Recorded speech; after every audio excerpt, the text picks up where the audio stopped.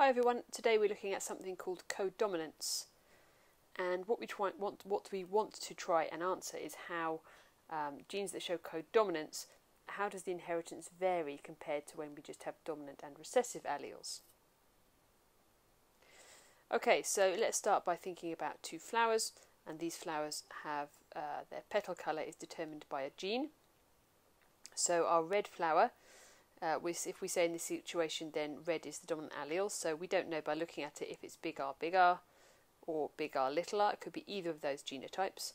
But if we're saying that red is the dominant allele, then what we do know is that our white plant must be little r little r.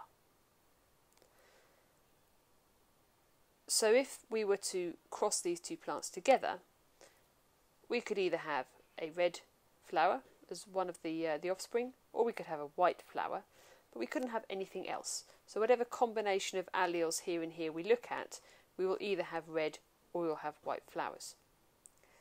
Let's look at a different example which shows codominance. So we have a cow. Now this cow, it might look brown, but actually we say it's red. So it's a red coloured cow, and then we're going to breed this with a white cow. So again, the colour of their coats is coded for by a gene, but this time the gene shows codominance. When we breed these two together, we find that some of the offspring could be red and some of the offspring could be white, just like the parents. But the difference with codominance is that you can also have a third phenotype. Some of the offspring are almost a combination of the parents. In this cow example, this third phenotype, what it looks like, is called roan. Okay, so let's look at what's actually going on in terms of the inheritance of these alleles then. So if we have our two parents, let's just think about what might be going on based on what we already know in terms of our regular dominant and recessive alleles. So what we're going to say is we're going to say that these two parents are going to breed together and they're going to produce a roan offspring, and we want to know how that works. So what we've looked at so far would tell us that something like this is going on. So we've looked so far at having alleles, so we would say, okay, we've got this big C here. Let's say that this has got the dominant allele and this has got the recessive allele, and we use that letter, a big letter and a small letter, to represent what's going on. So based on what we'd done before, we would end up with this gamete and this gamete coming together. But then what would happen there is we'd have big C, little c. And that would mean that one of the alleles was dominant over the other, and we wouldn't have a mixture. We'd just end up with something that was brown because it has the red, it has the dominant allele. So it's obviously not working in the same way as what we've looked at previously. So we need to rethink it. Okay, so instead of doing it like that, let's do it like this. The C represents the gene. So here it's the gene for coat colour. And what we're going to do is we're going to put a superscript there. And we're going to use a capital R to represent red. So here, this whole thing, the C and the R together, shows us the allele for red colour. And we're going to say that this cow, again, remember you can't always tell just by looking at something, but if we say we know that this cow is homozygous, which means that it has this allele as well, is C with a big R. So what about the white cow? Well, we have to still use the C because it's telling us it's the coat colour gene. If we had a different letter here, it would be a different gene entirely. So having the C and the C tells us it's the same gene. But we've obviously got a different allele, so we use a different letter. And here we're going to use W to represent the white allele. So this whole thing here is the allele for the white coat colour. And again, we don't know by looking at it. Remember, this is not a case of recessive, so we can't ever tell just by looking if it is homozygous or heterozygous. So we're going to say that this is also homozygous. So when these breed together,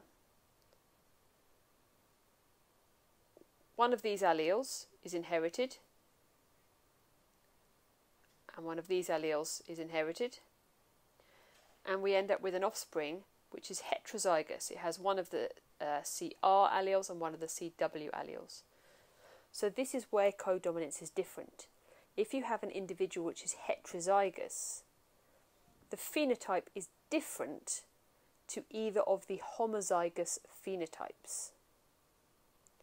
Now what that means is, if you actually know what the homozygous phenotypes are, and then you see a different phenotype, you know that it must be the heterozygote. Let's have a look and see how this pattern of inheritance would play out in our Punnett Square situation. So we're going to see if we can calculate our offspring genotype ratio. So you can see here that I've said let's start off with two of our roan individuals. So these are both heterozygotes, just because it makes it a little bit more interesting with what goes on. You can see here that I've started off with the same format. This is always the format that we use. So we know that these are heterozygotes because they have got the heterozygote genotype. Sorry, they've got the heterozygote phenotype, which means that they both must have this genotype, CRCW, and then that must mean that the gametes, there's one of the gametes. Now, it's really important that all of that is within that circle. This whole thing, remember, the C and the R is the allele. You can't just have part of it. You have to have it together. It's a unit. That means the other gamete is CW, and then because the other individual has got the same genotype, the gametes there would be the same as the first individual. So if we're going to do our Punnett square to work out our offspring genotypes, that means that this has to come down here, this has to come down here. And then for this individual, they were going to come down here. So now all we have to do is we have to, just like before, bring them together. So the first individual offspring genotype here takes the CR from this parent and the CR from this parent. So again, if you look at the genotype here, we've got the full allele, C and R and C and R. We just do the same thing for each of those possible combinations. So when it comes to our genotype ratio, if we look at them, we can see that we've got one genotype like this, two of these genotypes, and one of these. So that means we have a 1 to 2 to 1 ratio. And the colours, well, this one here has got two red alleles, so it's red. This one has got one of each, which means in our cow example it's roan, so we'll represent that with pink. This one is also pink, and this one would be white. So our genotype ratio is 1 to 2 to 1, and remember we always show those genotypes in the same order.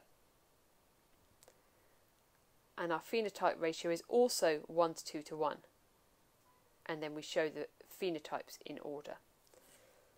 So the way that you do this cross with codominant alleles is exactly the same as our monohybrid cross with dominant and recessive alleles. It's just that the way that you then interpret the genotypes to see what the phenotype is a little bit different.